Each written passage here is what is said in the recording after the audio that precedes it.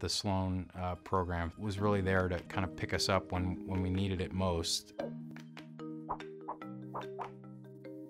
The Alfred P. Sloan Grant is an amazing grant that gives filmmakers money for films that are math and science oriented subject matter. Film Independent and the Alfred P. Sloan Foundation, they were the first people to believe in us. And the distribution grant came to us, so it basically gave us extra money to target our niche audiences, mainly scientists, so paid for different advertising platforms that the studio wouldn't normally do. The film Experimenter that I made explores Stanley Milgram and his life. He's one of the more famous social psychologists. It featured a man in a gray lab coat telling someone to do something. And if there's a person in the other room, and if they got the answers wrong, that person in the other room was set up to be electrocuted. The experiment's about obeying orders. You could be dead in there. So why should a filmmaker apply for the Sloan Distribution Grant? Because you need every dollar you can to help with distribution.